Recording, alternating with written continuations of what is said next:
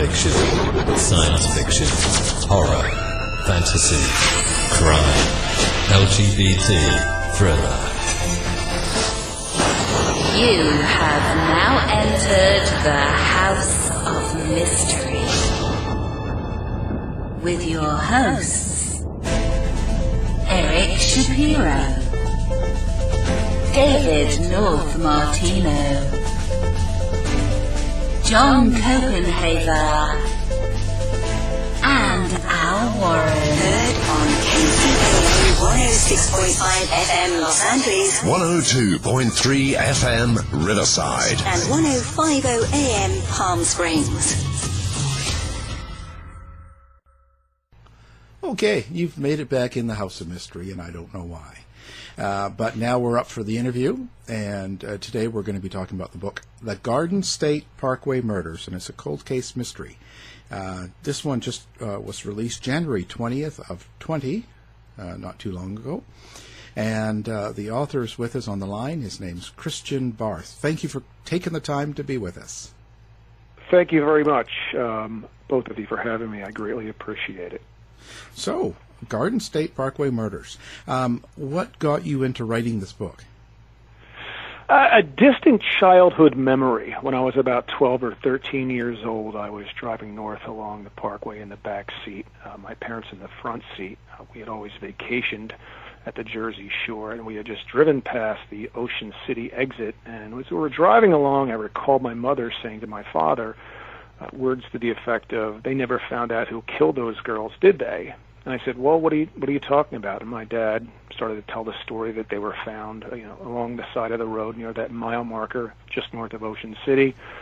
And I sort of compartmentalized the memory until 1993, when I had read in the Philadelphia Inquirer where Bundy biographer Richard Larson had learned that Bundy was in the area at the time, and he was pretty much convinced that the murders of Susan Davis and Elizabeth Perry in 1969 on Memorial Day were in fact Bundy's first killings, and that really got me into it.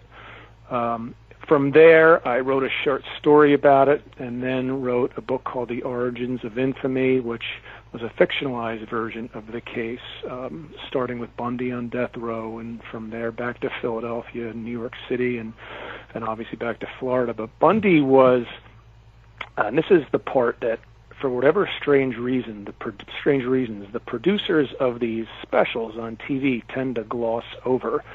I was just making notes before I spoke with you all. They always seem to start at either 1974 or September of 69, when he met his girlfriend at the Sandpiper Tavern. But in 1969, Ted Bundy was attending Temple University in Philadelphia while living with an aunt in a suburb of Philadelphia known as Lafayette Hill.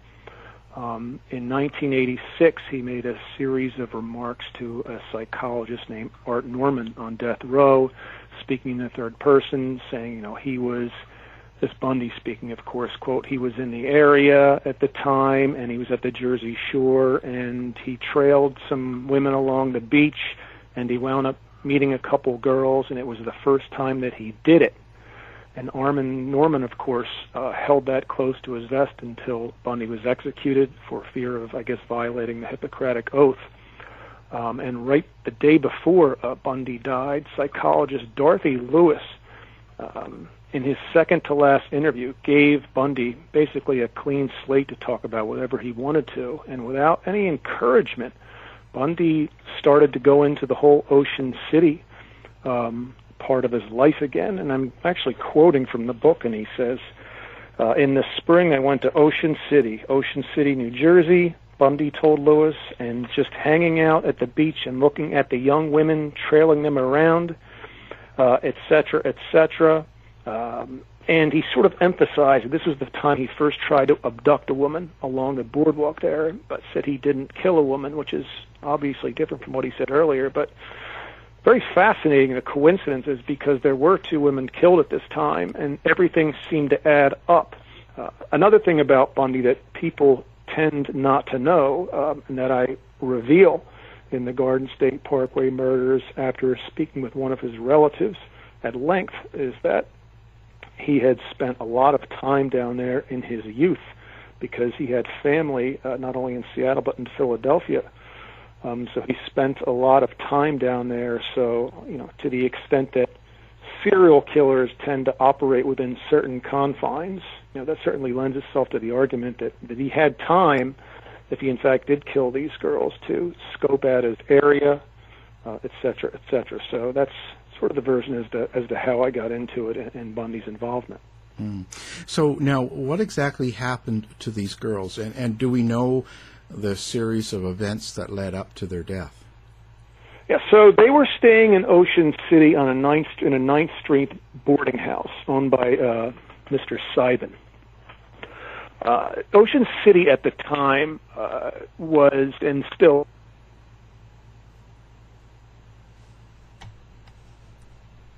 marketed itself with the slogan, America's greatest family resort. People would go there before the casinos opened, of course, and sort of took away the business. They'd go there, the young people, and stay in these boarding houses, go to the beach, stay there at night, but then they would go and party right over the bridge in a town called Summers Point. Summers Point had a number of bars, one of which was known as Tony Mart's, which was famous for being the place where the band, with Robbie Robertson, etc., got their start when they were known as Levon and the Hawks. Apparently, the story was that they were the house band at Tony Mart's one summer, and Bob Dylan called and asked them to join him on the tour, et cetera, et cetera. So anyway, so the girls were there Memorial Day morning, and had intended to leave to go to Pennsylvania to join Susan's parents for the drive down to North Carolina to see Susan's brother graduate from Duke University. They left at about 4:30 in the morning from the boarding house, went over the bridge near the bars, and went to the Summers Point Circle. And there's a very famous diner there, the Summers Point Circle. They were last seen eating dinner there at about 6 a.m. They left, went north, and their car was found about 2 hours later along the side of the road on the Garden State Parkway, abandoned seemingly about 2 miles later and 45 minutes after they had eaten by a patrolling state trooper. He called in the license plate number to the state of Pennsylvania, but a wrong tag was relayed back to him. He had the car towed, went on a fishing vacation that weekend, and when he came back, he had learned that the girls, in fact, had been reported missing, but he just didn't know it at the time. And that's when the search began immediately. Hands and knees, everyone on the air was flooded. It was all over the newspapers that the girls were missing, and about 15 minutes into his search, a highway worker named Elwood Faunce stumbled across the bodies of both Susan and Elizabeth about 200 yards in from mile marker 31-9 on the Parkway. So what did the police think at the time, back in 1969? What did they attribute the murders to?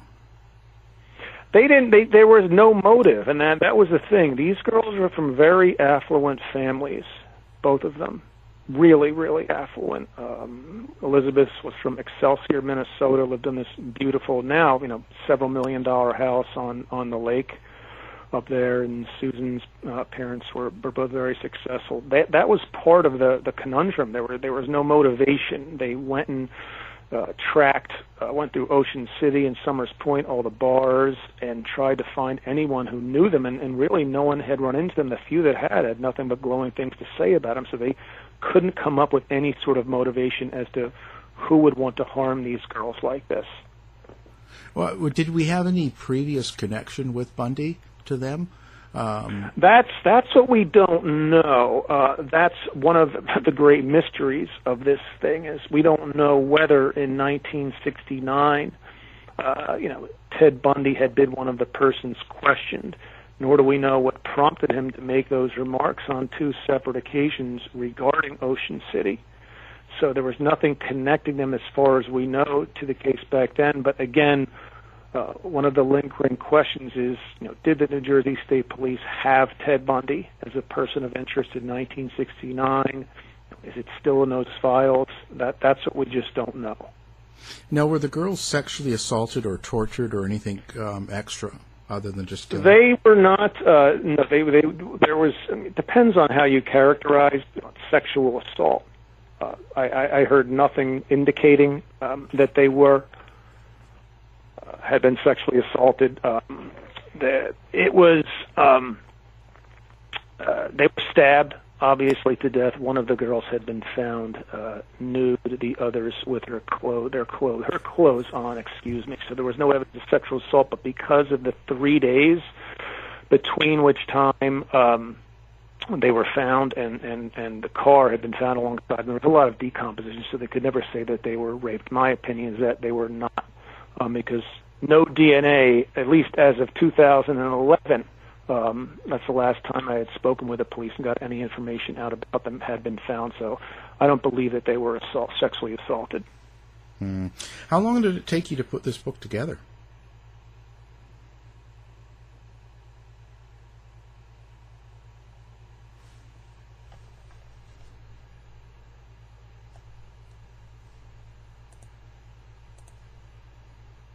Uh-oh. Christian, still there?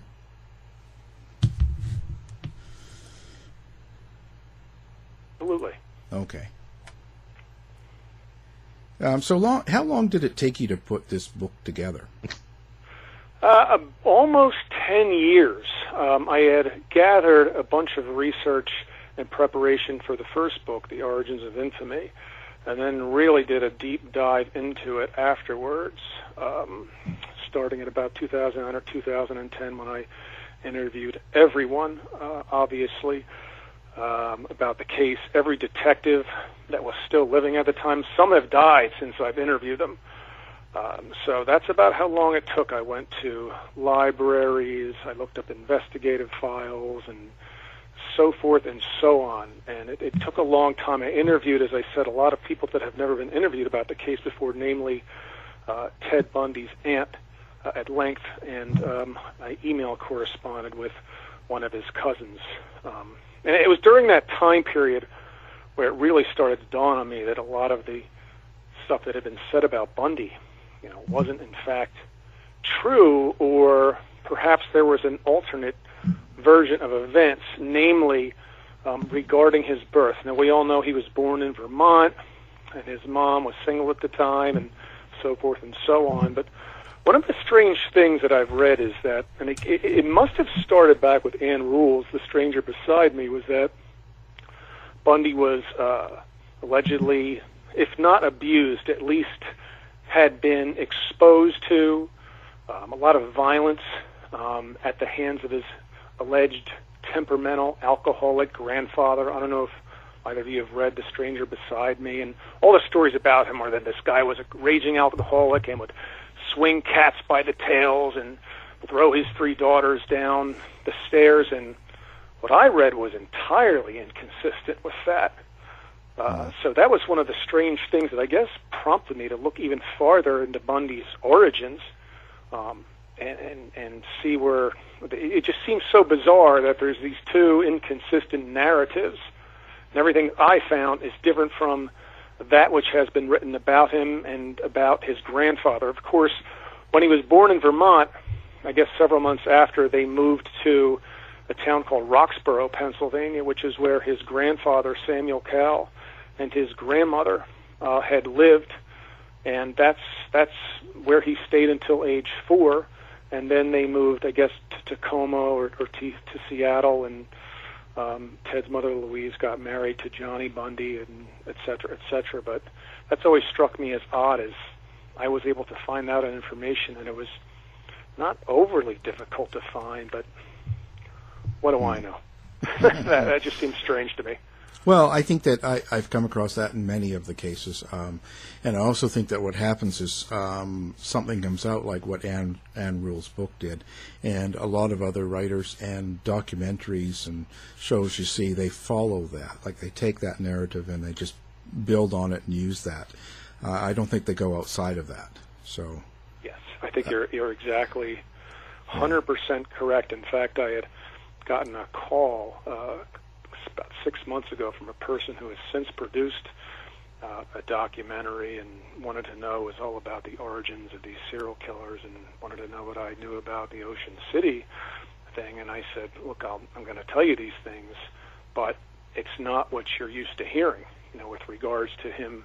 I don't know if they were looking for a convenient answer or confirmation that Bundy was abused or witnessed these abusive acts. What I found is entirely different from that. And she listened to me politely, but that was the last time I heard from her, and I haven't seen the documentary, so we'll see.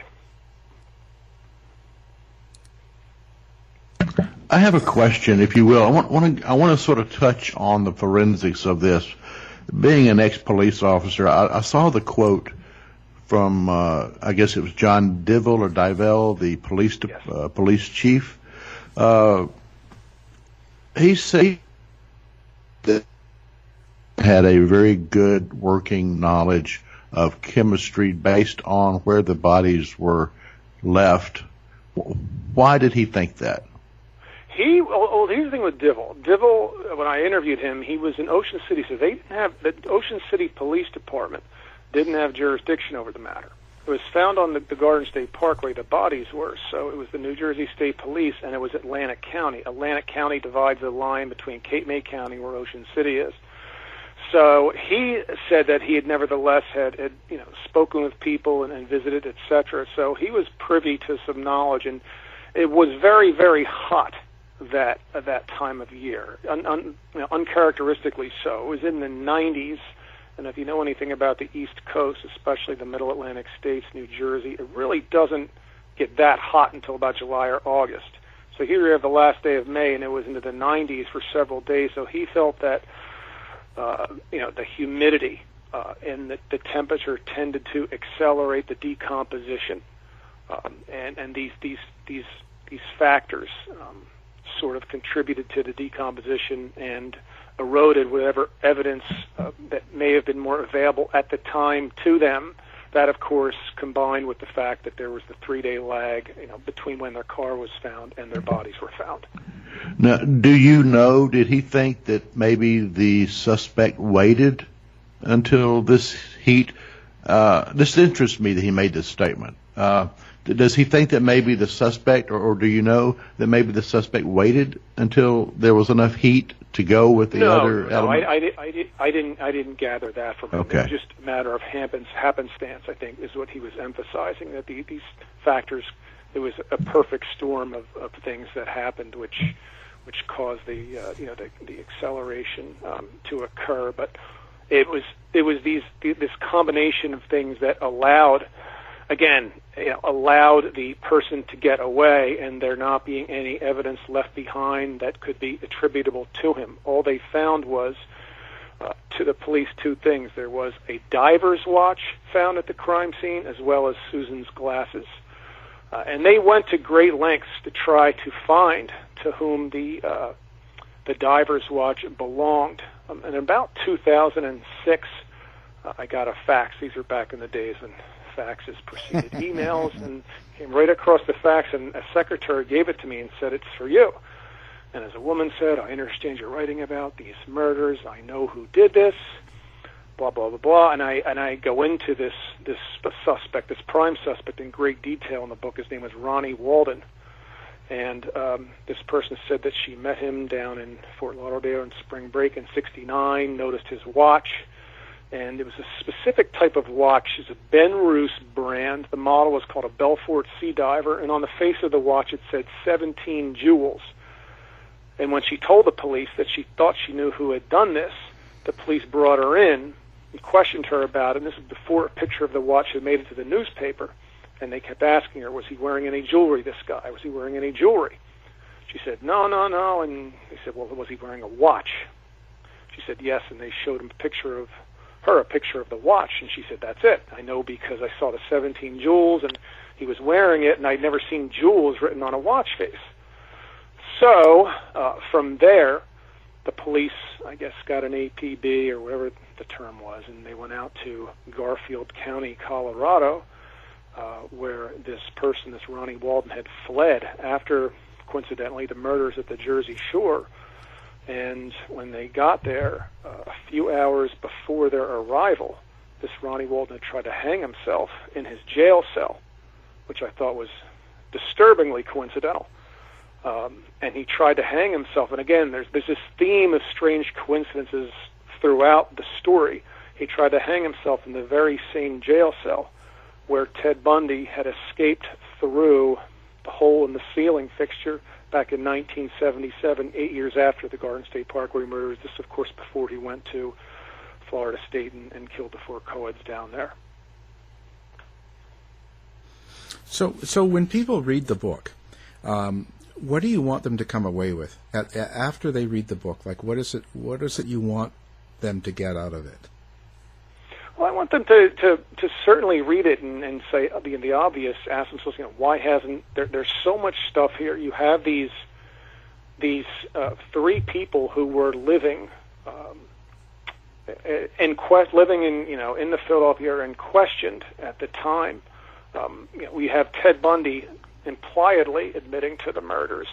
Another serial killer, Gerald Stano, living a few miles from him, and coincidentally lived next to Bundy on death row for a time. They knew one another.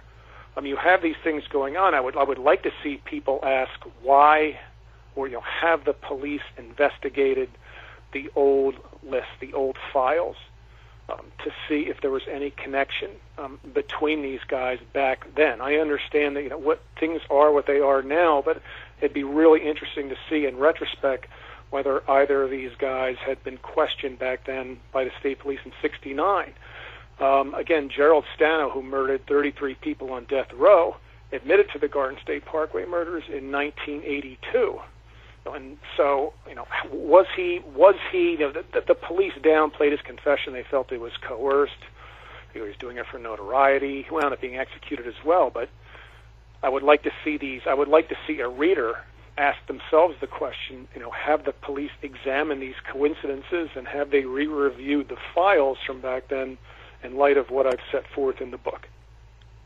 So what did you find out about Stano? Like, what's your opinion on him? Here's the strange part. Stano, there were a lot of people that said his confessions were coerced down there. I talked to other guys, other detectives within the Daytona Beach Police Department who said, no way, this guy killed every girl he said he did. Another of the strange coincidences is that one of the suspects, the 18-year-old, was questioned at length after the murders. He was the first person they were interested in. And I find out after the fact, years and years later, from a person within the Pennsylvania State Police that this 18-year-old had an acquaintanceship with Gerald Stano back in 1969. And I had 2 other police officers tell me that Gerald's younger brother, Roger, who died in 2016, was in fact questioned by the New Jersey State Police for the 1969 Garden State Parkway murders as well. I absolutely couldn't believe it. I'm like, you've got to be kidding me. This has actually happened. I talked to a couple of people. They were interested in a serial killer's younger brother. They said he was down there at the time of the murders. But again, what happened? What happened? There's these loose ends that I just don't have any idea, but I've tried to explore them and come up with plausible scenarios as to what happened, and et cetera, et cetera. So these are some of the things I'd like to, again, for the reader to consider. And as far as Gerald's culpability, Gerald used to, his MO was he would tend to kill prostitutes and others. Some of them weren't prostitutes. They were normal, girls, college-age women, sort of like Ted Bundy tended to gravitate toward. He would attack them or approach them in a car. He would stab them. He would bind them.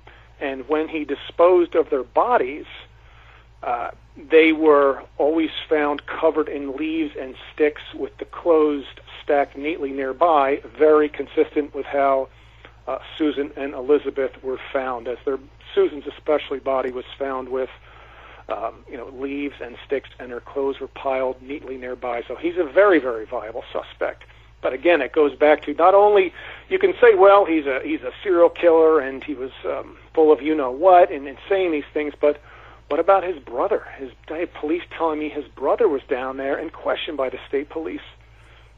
So, so do you think that he confessed out of like he really did it, or do you think it's Well, false? it's hard to say. I did come across some exhibits to an old brief.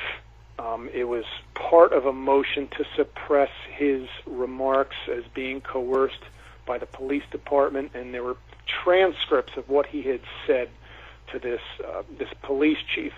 And the police chief had been in touch right after this interview with Stano. He'd been in touch with the New Jersey State Police, and he asked Stano, I said, what about these murders up there? And he said, they're different. They're different because one of the girls was tied up, and that's sort of not like you. And Gerald immediately expressed fear as to what was going to happen next, and he didn't say, I didn't do those, what are you talking about? He seemed very fearful. Now, whether that was due to the circumstances of him being questioned at that point, I don't know. But he certainly didn't deny them when he was asked. And then, of course, in 1982, he told the same detective, he gave him a written confession, but he was off in time and place. He said, well, it was 1972 or 1973, and two girls on the Atlantic City Expressway, et cetera, et cetera. But he said it was a sports car, I believe, but that sort of is inconsistent with the 1969 and it being on the Garden State Expressway. But to the extent that serial killers conflate facts and truth and so forth, I did interview the detective who had interviewed him down in Florida, and he said that was very consistent with what Gerald did. He remembered a lot of things, but he was always off on time and place and dates. So, we just don't know. So now you mentioned about FBI serial killer profiling that could help identify the killer. What did the profile turn out to be? Okay, I conducted my own amateur profile. Okay. In addition to speaking with, a serial killer expert. And the way the bodies were found, again, with one of them being, and this was the holdback. I didn't find this until found out this till several years ago. The holdback with one of them either having, and I was never able to confirm. I had two people tell me that one of the girls had a bra tied into her hair. The other one told me that they were bound to a tree. So, those are MOs and signatures consistent with a serial killer. However, and this is, again, one of the things that has fascinated me about the case. When I talked to a serial killer expert, I told him, these occurred basically in broad daylight, because 6 in the morning on May 30th in 1969, daybreak was at 5:29, so it was bright out there. And there was also a car that was parked behind the girl's car with 3 boys in it that had fallen asleep. And once I told him that, he said there's no way a serial killer would do that, because the last thing a serial killer wants is to get caught. So when he saw that car, he would have taken off. But how does that jibe with how these girls were found? There was also another holdback. There was jewelry found on one of the victims, expensive jewelry, heirlooms and diamonds and so forth, and the serial killer, if it was that person, didn't touch them. That's also consistent with them. They don't rob victims. They come there to do what it is that they do, and then they leave the bodies. And in this instance, again, there seemed to have been a signature, and the fact that they didn't take anything, no diamonds, no nothing, and just fled the scene. So on the one hand, you have yourself thinking it had to be a serial killer. On the other hand, you talk to this expert who says, no, it couldn't have been a serial killer. So the profiling, it's fascinating, because you get a lot of people say, well, serial killers aren't always white, single, lonely men in their 20s. That's not true, because look at Wayne Williams and the Atlanta killings. But for the most part, I think it's about 75% of them are white men, and they are in their 20s and 30s, and they tend to operate within a 3-state radius. So say New Jersey, Pennsylvania, and New York. They seldom go outside. People like Bundy, sort of an anomaly. They didn't fit into that. But most serial killers do operate within those confines. Yeah, it's pretty interesting. What's the response from the Ted Bundy community? I mean, there's a lot of strong opinions in that area. So, did you expect backlash? I didn't infiltrate it yet. That's the crazy thing. I'm very grateful for hosts like yourself that are interested in delving below the surface. There really hasn't been any examining because the book hasn't been out long enough, but there really hasn't been any backlash. I don't think there would be backlash. It's not any real controversial position I'm taking. It's fact. I researched this stuff. So he was here and he made these admissions, and again, as far as I could tell, he wasn't witness to any abuse as a child or any sort of influences like that. This is just something that the media has taken and run with thus far. Yeah. I just know how they are. Well, do you plan? Why do you think this case hasn't been solved? Or do you think the police are it's an old case and they don't want to follow up? They don't have the time or manpower, or is there something else? A lot of those factors. I think what you just said makes a lot of sense. I talked to a retired cold case detective down in Baltimore several years ago and apprised him of the developments of this case. And he said, look, these guys have such a backlog of these cold cases. Unless they find DNA, there's nothing they can do. Like with a case that old, witnesses die, unless there's a confession or something like that. So that certainly contributes to it. I can't discount the possibility that, of course, Gerald, Stano, and or Bundy, again, were among the 2,500 people interviewed back then, and they just obviously don't want that to come out into the public for obvious reasons. And victim family members, now it says you interviewed some of them. What's their opinion of this? It was tough. I did speak with the parents of Susan briefly, but that was that was before, I guess, the Origins of Infamy had been published, and they didn't want to talk about it. The father was very nice. I then spoke with, on record, the Elizabeth from Minnesota, her sister, and the contents of that are obviously in the book regarding Bundy. Her parents had been apprised that Bundy was a person of interest. Going back, but she didn't really have any opinion as to whether or not he had killed the girls. The Elizabeth's parents had died, so I never did get the chance to interview the father. In fact, the father was only alive for a few weeks during the time when I had tried to interview him, and that's how I had contacted the sister. So I always want to tread lightly when it comes to victim family members because I just can't imagine the horror that they've gone through. Any big surprises when you were doing the research? Not real big surprises that I can think of, other than the coincidences between the suspects in Pennsylvania that hadn't been made public. Really, the geographic proximity. If one of the suspects, lived a mile from Gerald Stano, and Gerald Stano lived a little under 4 miles from Ted Bundy, so you had this strange sort of Bermuda Triangle of suspects that I had no idea that had occurred. I had no idea that Gerald Stano had known one of the suspects in 1969. And you have to think, maybe they knew one another, did know one another, and that gave rise to their confessions later on. They didn't just dream them up out of thin air, and especially Bundy. I mean, no one asked him, as far as I can tell, point blank, let's talk about the Garden State Parkway murders. He brought up his association with Ocean City unsolicited on 2 separate occasions to 2 separate defense psychologists. So that's just fascinating to me. And again, when I researched that further and saw the connection with Stano and the fact that Stano had known one of the suspects and that Stano's younger brother had in fact been at the beach in question by the state police, I just was very surprised and taken aback by that.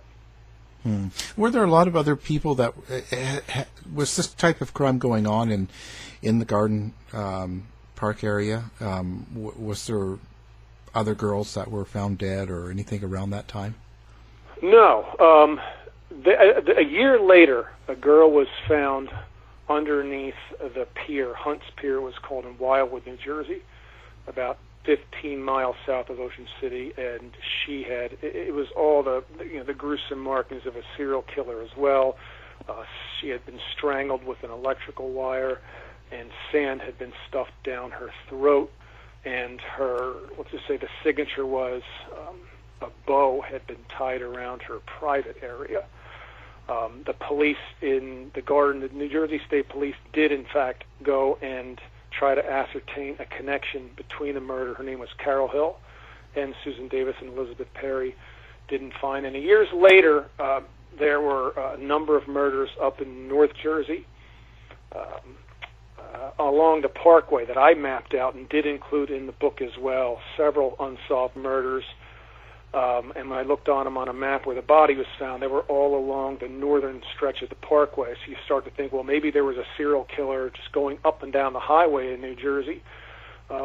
Since publication, Richard Cottingham, with whom I corresponded with while he was still is in jail, has confessed to, I think, 3 of those murders up in North Jersey. Who's the other guy? Robert Zarinsky. DNA connected him to a Parkway murder up in North Jersey as well. So I, of course, did a brief biography of him in the back of the book. I've got about 5 or 6 other, not persons that I know the police would have interviewed, but based upon their MOs and the fact that they were in the area at the time, obviously would be good suspects for the murder of Susan Davis and Elizabeth Perry. Richard Cottingham. So you actually got correspondence with him, didn't you? Yeah, I wrote him just on a lark and didn't think anything of it until about 4 months later. And he sends me back this one-page response, with the return address, the New Jersey State Prison.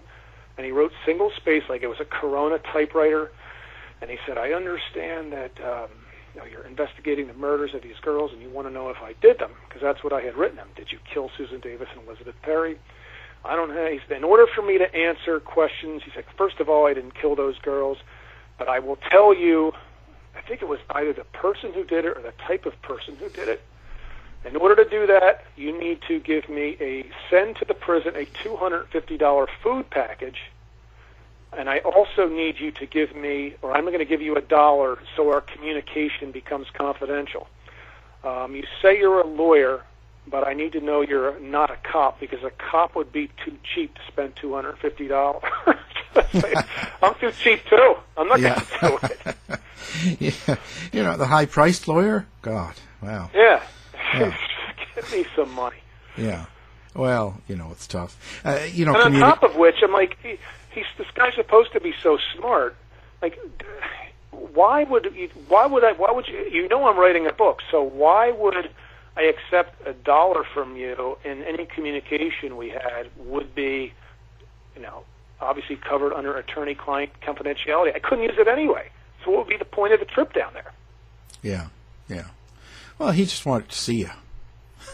The attention, exactly. Yeah, it's all about that. I think that's kind of with a lot of them.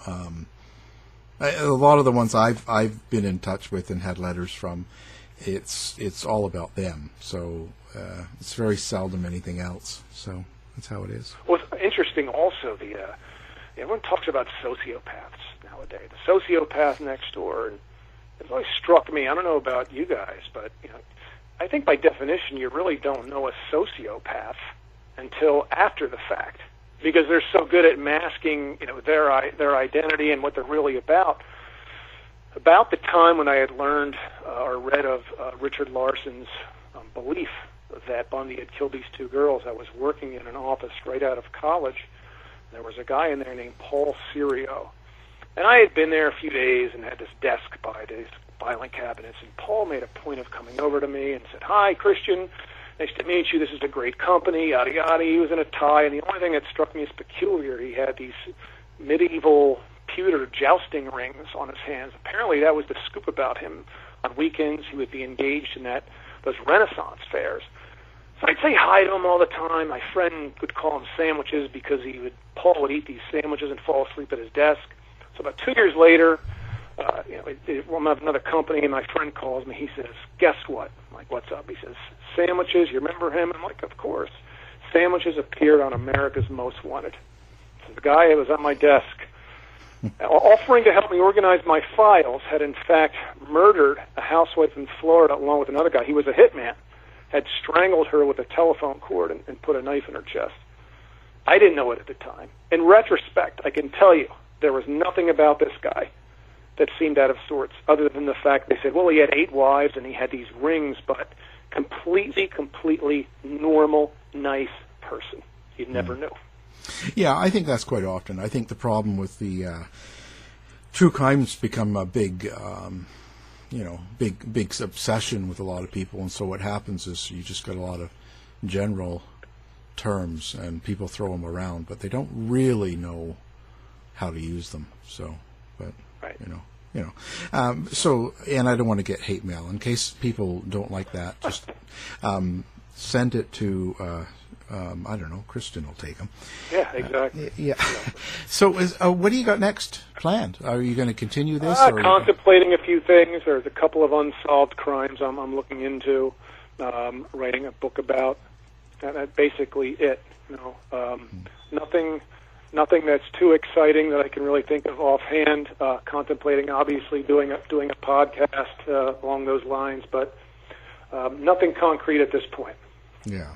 Yeah, well, everyone's got one. You got to have one too. You got a website? I don't have a website. You could go on wildbluepress.com. My biography is on there. If you want to buy the book, it's obviously called The Garden State Parkway Murders on Amazon. It's also for sale at a terrific independent bookstore in Ocean City called Sunrose Words and Music on Asbury Avenue. Nancy Miller, the owner, has been beyond selfless in her help. You get a lot of people from the community. I've noticed on Facebook that I've put copies of the book, requesting people to talk about it on these subgroups, and really getting a ton of response and a lot of concern, and you get a lot of community support. People say, how can I help? I remember those killings.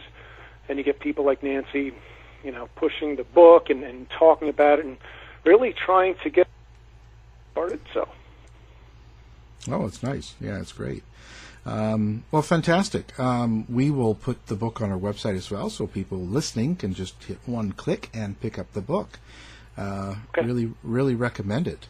Our guest today has been Christian Barth, and we've been talking about the book he just released in January called The Garden State Parkway Murders. It's a cold case mystery. Thank you for being on the show, Christian. Thanks, guys. I greatly appreciate it. Had a lot of good time. Thank you so much. You've been listening to the House of Mystery radio show. To find out more about our guests, hosts, or shows, go to www.houseofmystery.com. Show's over for now. Was it as good for you as it was for me? Well, good night. This has been a production of Something Weird Media. I'll be back.